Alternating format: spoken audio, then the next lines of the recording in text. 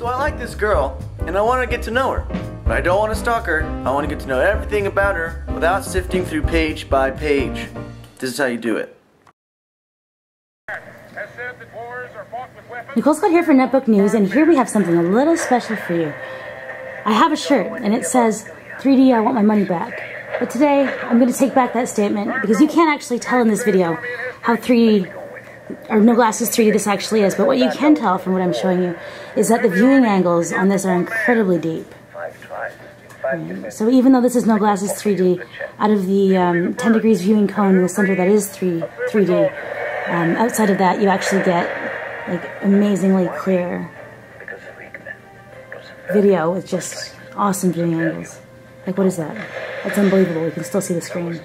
So anyways, how this works is, actually I'm going to get Roy to explain it to me. Roy?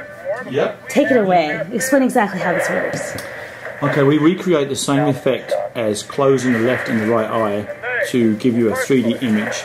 And instead of closing your eyes or making you wear glasses, we have a barrier on top of the LCD. We have another LCD made out of slightly different material called TN LCD, and we apply electrical charge to that barrier, which has the same effect as blocking the image between the left and the right eye.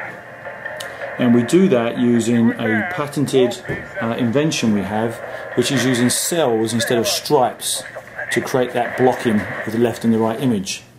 And the cells are very, very fine, and the gap between the cells lets light through, so that even when you don't have the 3D image, you still can see the 2D image.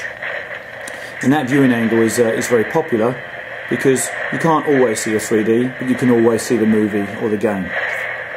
Well, I know you guys can't actually tell that the 3D is working and like when we're dead center, but at least you can tell that you can actually watch a 2D movie on a 3D screen. So this has been Nicole for Netbook News, taking a look at what's coming on next on a smartphone and a tablet near you.